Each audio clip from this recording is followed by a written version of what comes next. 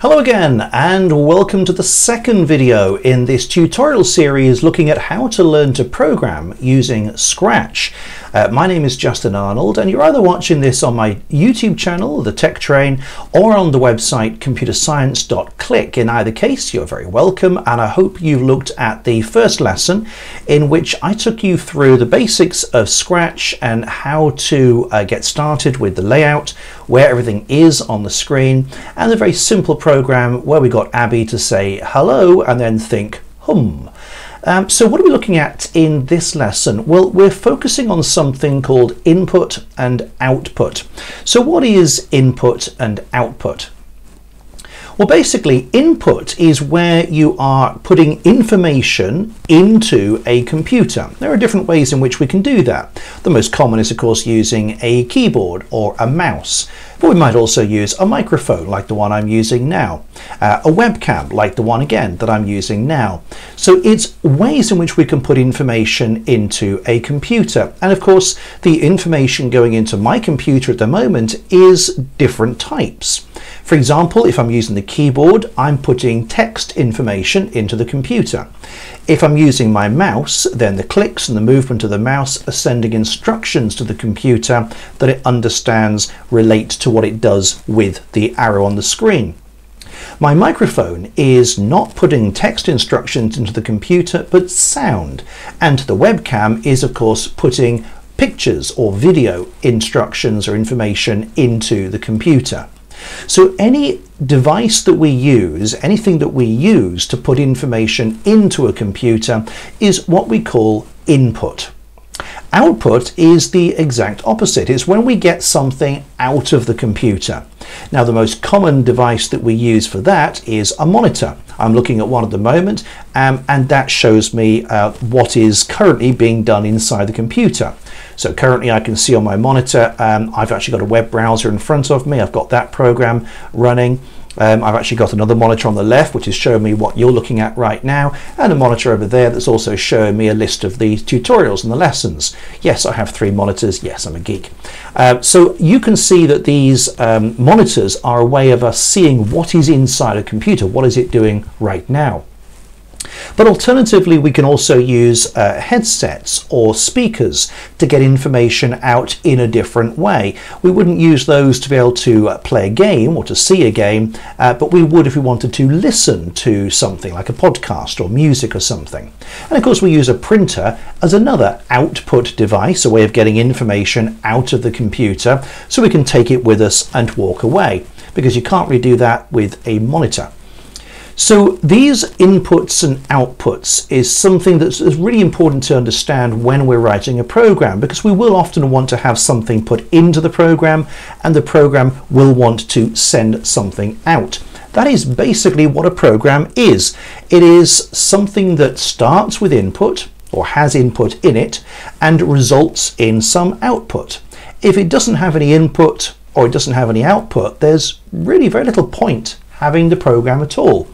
And most programs or apps on your phone that you'll think about will have input and output. You'll need to press a button, click on something, drag something, record something, and then you'll see a result, or you'll hear a result after it's done some working out. So let's have a little look at how we can apply that to a simple program in Scratch. So I've got my background here like I did in the first video, and we've got Abby, our sprite, standing in the middle there. So in this program, we're going to get Abby to say hello. So that'll be output. She's then going to ask us for our name. Now, her asking us a question will be output, because we'll see that as a question that she is giving to us. But then she will wait for some input, and we will then have to use an input device, maybe a keyboard perhaps, to tell her what our name is. And after that, she will output hello and use our name. So to begin with, we're going to go to the events category on the left-hand side here, and we're going to grab the when the green flagged button is clicked. So we've got the green flag button is clicked there, and now what we can do is get Abby to think, or to say rather, hello. So we go to the looks category, that's the purple one, grab the top box and click that together. So we can say hello for 2 seconds. Now she doesn't know our name yet, so she's going to have to ask us our name. So we're going to use a different category for this one. So we can see that if she wants to say or think something, we can go into looks. You can also see that there are things like changing size or colors or costumes. However, for the moment, we need to go to a new category called sensing. That's this pale blue one on the left here. And you can see that there's a block in there that says ask what's your name and wait. We're going to grab that block and snap it under the purple one here. So ask what's your name. You can change the writing in here if you want to say, you know, what is your name, or give me your name, or hello, I'm Abby, what is your name? Whatever you want. You can type something different in there if you want to. So ask what's your name and wait. Now, how are we going to get her to actually receive our name? Well, let me show you what happens. I'm going to go full screen on this one so you can see this here. I'm going to click on the green flag. She'll start by saying hello, then what's your name, and then can you see something else on the screen? If you look closely, and I know I'm blocking part of it, let's get rid of me for a moment. There we are. You can see at the bottom there is a white box with this blue tick on the right hand side. And what that allows us to do is to enter some information. So if I was to type in my name, Justin, there, and then click the tick, that has now been given to her. The only problem is that we've given her our name and she's done nothing with it. She is so rude. So what we're going to have to do now is to get her to use our name now she knows what it is. So we've got when the green flag is clicked, say hello, then ask what's your name and wait. So we're now going to have to get the answer. Whatever the user types in is what we call the answer. And if you look closely on the left, underneath that box that says ask what's your name and wait, there is a little extra box here called answer. I'm going to drag that over here because when we type in our name, hidden inside this little blue box will be our name.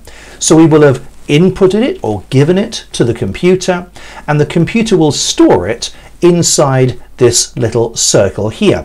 This text won't change. It'll just simply be a box that contains whatever we have given, whatever we have inputted. But how are we going to get her to use that?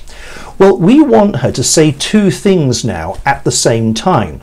We want her to say hello, and we want also for her to say our name. So we need to join two words together. Now, how can we join the word hello with whatever the answer is we've just given her? Well, the answer is in this green category here called operators. And you can see that there is a join box just down here. At the moment it says join apple and banana, which is a bit weird really, isn't it? How would you join an apple and a banana? Why would you want to? I don't know. Anyway, we can join whatever two things we want to. And in this case, we're going to be joining the word hello and the answer, this little box that contains our name. And I can drag and drop that into the right hand oval. So now we've got join, hello, and the answer, but we still haven't quite got Abby able to say those words. So normally when we want her to say something, we have to go to looks and drag out this say box. So let's do that. Let's grab this say hello for 2 seconds and connect that underneath. But we don't want her to say the word hello. We want her to say everything inside this green oval. Now, do you notice that this is an oval and so is this green box here? Looks like the two would connect, wouldn't it? They do. Let's drag this green block up and put it where the word hello is. And now, if I just zoom out a little bit there, you can see that she's now saying these two things together, hello and our name, or whatever answer we gave her. And she's going to say that for 2 seconds. So let's run the program. I'm going to go full screen. Let's get rid of me for a moment. There we are. And we're going to click the green flag so that we can run the program. So she starts by saying hello, and then she says, what's your name? Now nothing else is going to happen until we type in something in this box. So let me put my name as Justin. I'm going to click the tick, and you see now she says, hello Justin. Let's do that again. What's the problem? Hello. Let's type in Bob and click the tick. Hello Bob. Can you see what the problem is? The answer is that what we've got here is joining the word hello and the word answer, but we haven't put a space in between them. So how can we do that? Well, the simplest solution is in this box here where we have the word hello, we're going to simply type a space after the word hello, like that. So now if we run this, let's run that full screen again. If I now run the program, there we are, hello. And then I'm going to type in Becky. There we go. And now it says, hello, Becky. There we are. We've got the program working. So we now have a program which does output. So we are outputting information on a screen, and we are also getting input. So we're putting information into the computer, and it is then storing that and doing something with it and then outputting it again. So remember, input, putting information in a computer, output, getting information out of a computer. Now, if you're looking at this video on the computerscience.click website, you'll see that there is a series of lessons, all these videos in order, but at the end of each group of lessons, after I think about 4 or 5 of these lessons, there is a little quiz. And in that quiz, there are questions on everything that I've shown you in those 4 or 5 lessons. And at the end of the whole course, if you've passed all of those quizzes or tests, you get a certificate. That certificate will be have your name on it, have the date you finished it, have the name of the course on it and everything. You can print that off, you can save it. So you will actually get a certificate for going through all of these lessons. The website also does include XP that you can use to level up your rank and compete against other people on the website. So if you are looking at this video on the TechTrain website, sorry, on the TechTrain channel on YouTube, you might want to have a look at computerscience.click and sign up for free and go through these lessons here and get a certificate for doing it. In the next lesson, we're going to look at a type of data called strings. We've already been looking at it, but we're going to look at it in a bit more detail. So we're going to look at strings in the next video. Until then, goodbye for now.